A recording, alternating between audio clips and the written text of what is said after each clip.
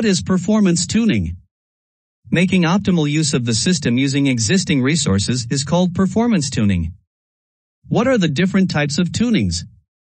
CPU tuning, memory tuning, I/O tuning, application tuning, database tuning. What mainly database tuning contains? Hit ratios. Wait for events. What is an optimizer? Optimizer is a mechanism that will make the execution plan of an SQL statement. Types of optimizers? RBO, rule-based optimizer. CBO, cost-based optimizer. Which init parameter is used to make use of optimizer? Optimizer_mode equals rule RBO cost CBO choose, first CBO otherwise RBO.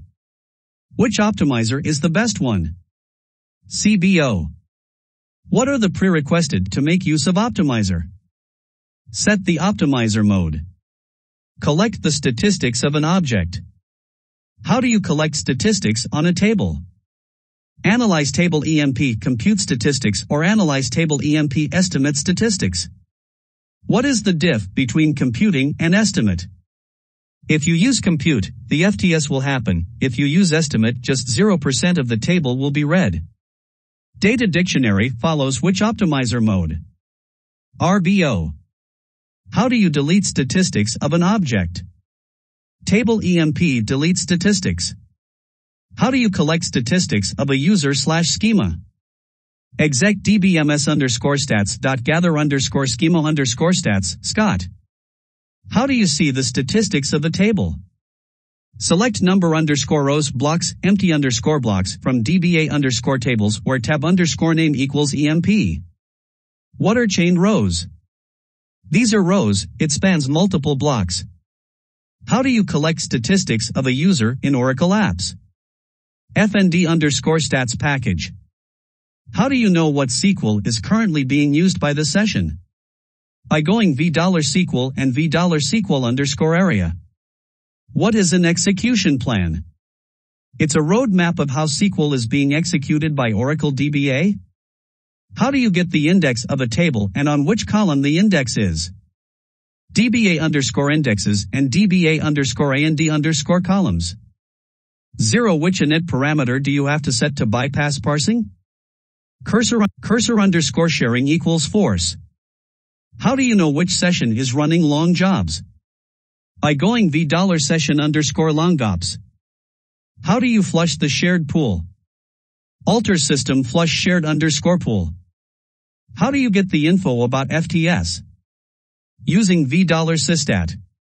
Where do you get the info on the library cache? $library cake. How do you get the information about a specific session? $misstat. How do you see the trace files? Using tprof usage, tprofilal.trcllkld.txt. What are the types of hits? Buffer hit and library hit. What are the types of wait events? CPU time and direct path read. A tablespace has a table with 0 extents in it. Is this bad? Why or why not? Multiple extents in and of themselves aren't bad, however. If you also have chained rows, this can hurt performance tuning. How do you set up tablespaces during an Oracle installation? You should always attempt to use the Oracle Flexible Architecture Standard or another partitioning scheme to ensure proper separation of system, rollback, redo log, data, temporary, and index segments. You see multiple fragments in the system tablespace. What should you check first? Ensure that users don't have the system tablespace as their temporary or default tablespace assignment by checking the DBA_users view. What are some indications that you need to increase the shared_pool_size parameter? Poor data dictionary or library cache hit ratios, getting error ORA00. Another indication is steadily decreasing performance with all other tuning parameters the same. What is the general guideline for sizing DB_block_size and DB_multi_block_read for an application that does many full table scans? Oracle almost always reads in K chunks. The two should have a product equal to or a multiple of. What is the fastest query method for a table? Fetch by ROAD. Explain the use of tprof. What initialization parameter should be turned on to get full tprof output?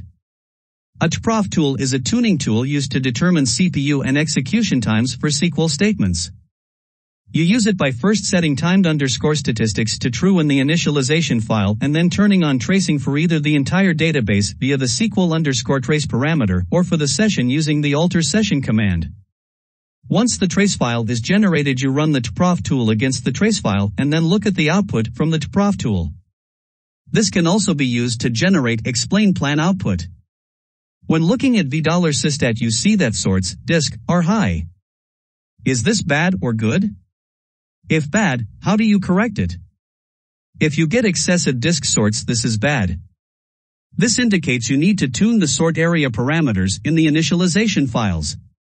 The major sort is parameter is the sort_area_size parameter. When should you increase copy latches? What parameters control copy latches? When you get excessive contention for the copy latches as shown by the redo copy latch hit ratio. You can increase copy latches via the initialization parameter log_simultaneous_copies to twice the number of CPUs on your system. Where can you get a list of all initialization parameters for your instance? How about an indication if they are default settings or have been changed? You can look in the init.aura file for an indication of manually set parameters. For all parameters, their value, and whether or not the current value is the default value, look in the $parameter view. Describe the hit ratio as it pertains to the database buffers. What is the difference between instantaneous and cumulative hit ratio, which should be used for tuning? Hit ratio is a measure of how many times the database was able to read a value from the buffers versus how many times it had to reread a data value from the disks. A value greater than 0% is good, less could indicate problems. If you take the ratio of existing parameters, this will be a cumulative value since the database started. If you do a comparison between pairs of readings based on some arbitrary time span, this is the instantaneous ratio for that time span. Generally speaking, an instantaneous reading gives more valuable data since it will tell you what your instance is doing for the time it was generated over. Discuss row chaining. How does it happen? How can you reduce it?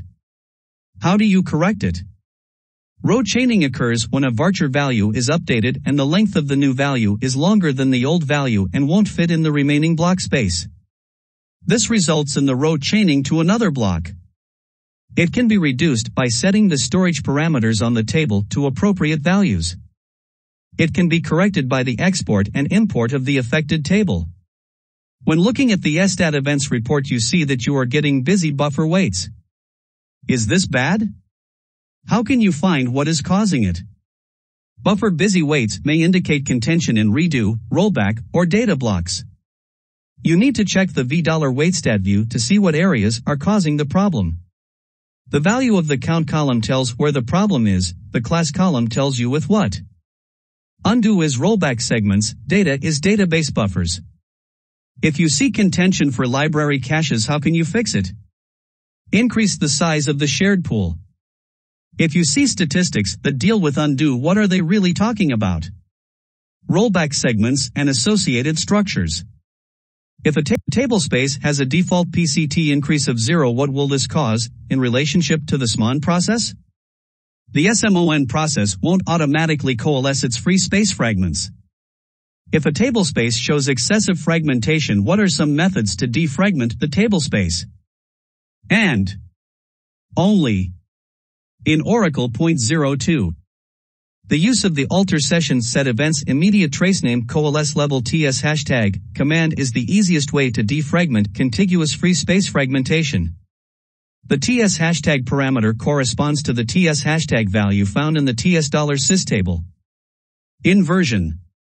The alter tablespace coalesce is best.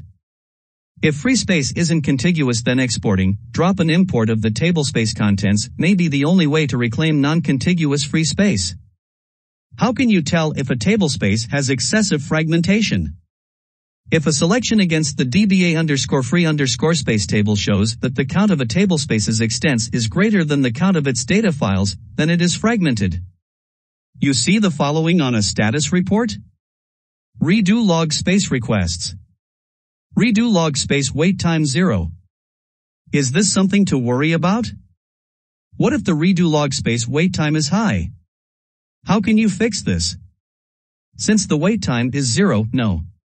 If wait time was high, it might indicate a need for more or larger redo logs. What can cause a high value for recursive calls? How can this be fixed? A high value for recursive calls is caused by improper cursor usage, excessive dynamic space management actions, and/or excessive statement reparses. You need to determine the cause and correct it by either relinging applications to hold cursors, using proper space management techniques, proper storage and sizing, or ensure repeat queries are placed in packages for proper reuse. If you see a pin hit ratio of less than 0. In the YesStat library cache report, is this a problem? If so, how do you fix it? This indicates that the shared pool may be too small. Increase the shared pool size. If you see the value for reloads is high in the YesStat library cache report, is this a matter of concern? Yes, you should strive for 0 reloads if possible. If you see excessive reloads, then increase the size of the shared pool. You look at the DBA_rollback_segs view and see that there is a large number of shrinks and they are of relatively small size. Is this a problem? How can it be fixed if it is a problem? A large number of small shrinks indicates a need to increase the size of the rollback segment extents. Ideally, you should have no shrinks or a small number of large shrinks. To fix this, just increase the size of the extents and adjust optimal accordingly. You look at the DBA_rollback_segs view and see that you have a large number of wraps. Is this a problem? A large number of wraps indicates that your extent size for your rollback segments is probably too small. Increase the size of your extents to reduce the number of wraps. You can look at the average transaction size in the same view to get the information on transaction size. You have room for each to grow by 0 more extents each. Is there a problem? Should you take any action? No, there is no problem. You have 0 extents showing and an average of 0 concurrent users. Since there is plenty of room to grow, no action is needed. You see multiple extents in the temporary table space. Is this a problem? As long as they are all the same size, this isn't a problem. In fact, it can even improve performance since Oracle won't have to create a new extent when a user needs one. Indexes. 1. Difference between local partitioned index and global partitioned index. In local partitioned index, there is 1-to-1 relation between data partition and index partition. I.E. for each table partition, there will be on respective index partition, based on the same partition key on table. But in global partitioned index, there is no 1-to-1 relation. I.E. a table can have 20 partitions and the global partitioned index can have 4 partitions. Also, the high value equals max value is mandatory for creating global index. 2. What is prefixed and non-prefixed partitioned index? If the index column same as the partition key or the leftmost column of the partition keys, then we call it prefix.